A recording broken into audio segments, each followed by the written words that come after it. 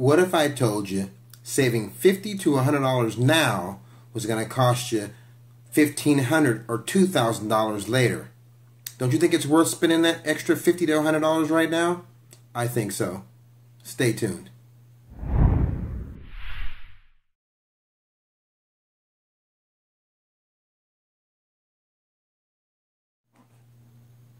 Hey everyone, and welcome to a new, welcome to a new episode of No Fail Hydroponics. We're going to talk about something very dear to me, kind of in the non-belief system for some people, but let's get to it. We're going to talk about bulbs and how often should you change your bulbs, okay? There seems to be some misunderstanding about when and why, and the biggest thing is we got to understand that the why. Why is it important that we change our bulbs regularly? So very often I hear this kind of story. Hey Ape, you know, man, can you come see what I'm doing wrong? Man, my yields, I'm doing the same thing, and my yields just keep going down, and I don't know what it is. And then I say, well, is your quality going down? And are you sure you're keeping everything in straight? Do you have any bug problems? No, I got all that covered. But for some reason, my yields keep getting lower and the quality keeps going down. And I say, okay, well, when was the last time you changed your bulbs? Oh, I haven't changed the bulbs since I got these new lights. Well, okay, well, how long has that been? Oh, about 2 years. And then I say, what? So let's get this straight. Why are bulbs important? Okay. First of all, fresh bulbs equal high PAR value. PAR stands for photosynthetic active radiation. And all you really need to know is it's the energy delivered to the plants from the light, which is much different than lumens. Because everything's measured in lumens. Lumens don't mean squat. Okay, it's really all about PAR. The human eyes see lumens, plants see PAR. Okay, so it's important that we use fresh bulbs. Our plants use this PAR during photosynthesis to manufacture their own food, energy, and therefore by using fresh bulbs, we're going to ensure that our plants are going to get the most lush and the most vigorous growth that they can. So let's talk about when should we change these bulbs.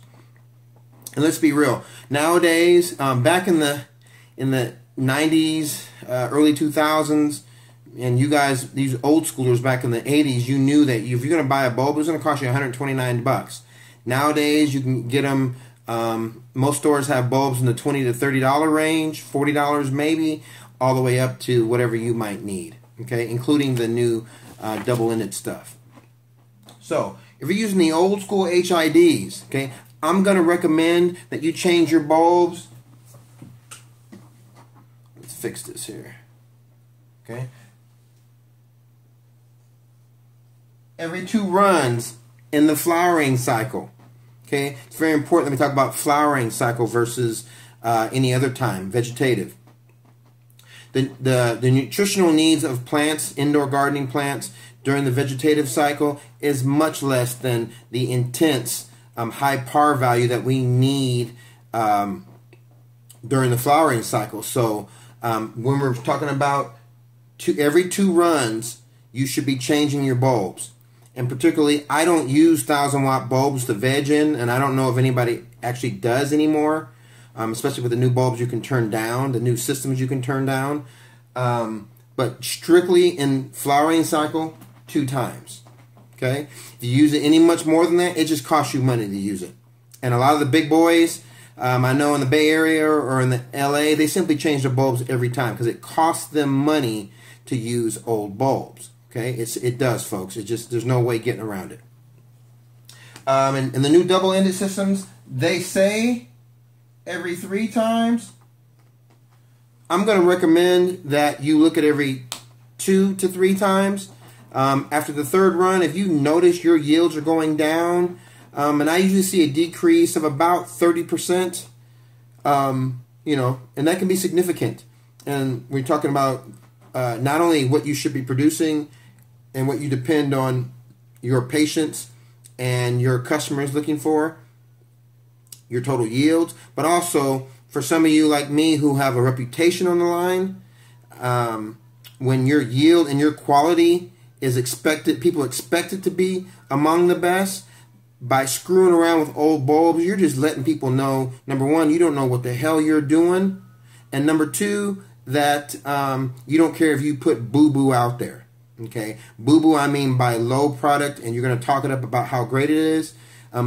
Bulbs, no matter how good your technique is, if you use crappy bulbs, it's just going to screw it up. So this is going to be a short. This is a short edition of No Fail Hydroponics. I hope you got some valuable information out of this. Again, old school lights, old school HIDs 2 times. The double-ended system, I'd recommend 3 times. So again, folks, if you're looking for answers to your everyday problems within your indoor and/or hydroponic garden, come see Ape. I've got solutions for you. So until next time, stay safe out there and happy growing.